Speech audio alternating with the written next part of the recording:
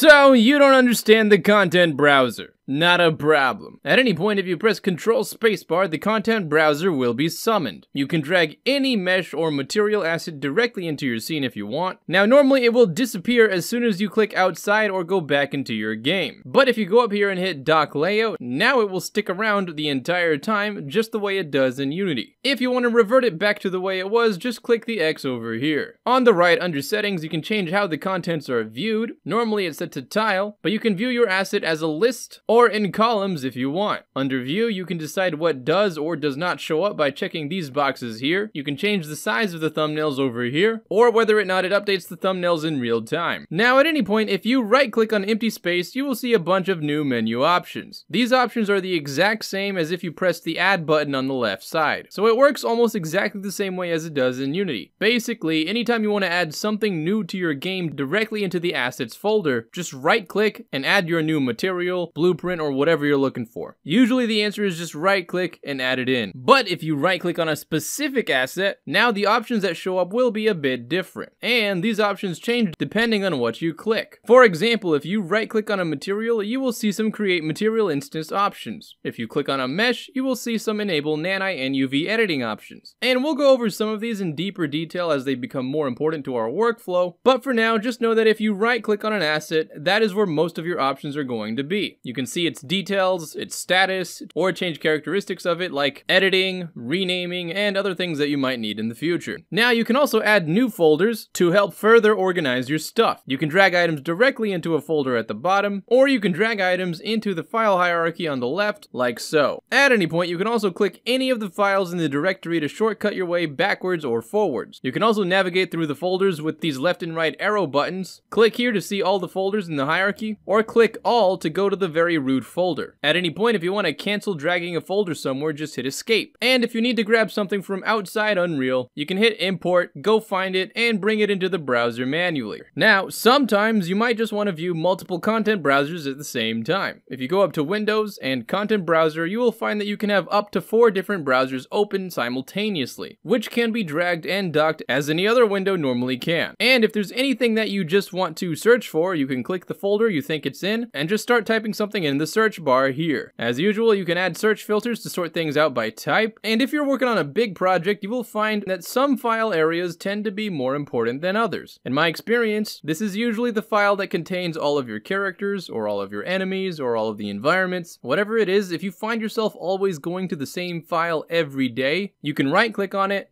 and you will see an option to add it to your favorites. And from that point on, you can just quickly go to it immediately without needing to find and navigate through all your stuff. Something else that you can do that is really useful is change the file color to help you more easily identify it in the sea of all the other folders. Personally, I recommend you spend some time creating your own color system that works well for you. For example, I personally tend to color the files related to the environment green, blueprint stuff blue, 3D animation stuff red, and special effects stuff yellow. But whatever system works best for you, just make sure that you stay consistent. And of course, if you want to save anything you've modified in the content browser, remember to hit Save All. Anyway, that's the crash course for the content browser. Hope that helps, and as always, hope you have a fantastic day, and I'll see you around.